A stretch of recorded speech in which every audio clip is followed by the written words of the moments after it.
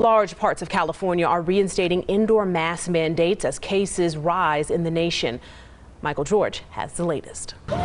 Southern California's Orange County Fair kicked off with rides, food, fun, and crowds limited to 75% of normal capacity amid the pandemic. Just to the north, a new Los Angeles County mandate requiring vaccinated and unvaccinated people to mask up indoors takes effect this weekend. But saying it's not backed by science, LA County Sheriff Alex Villanueva tweeted that his department doesn't have the resources to enforce the mandate. Originally, I felt like, oh my gosh, here it is again. I have to put this thing on our face for a little bit longer, but if it saves one more life, then I guess it's worth it.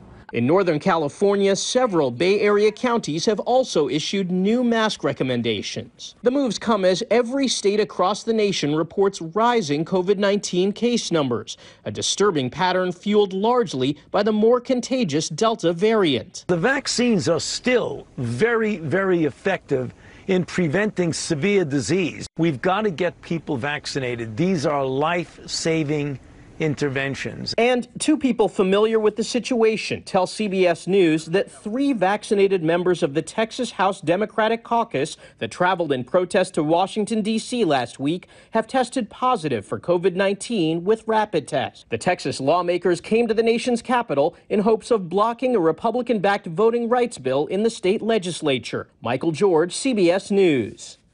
The CDC says unvaccinated Americans are driving the spike in COVID-19 cases, accounting for nearly all deaths and almost all the new hospitalizations.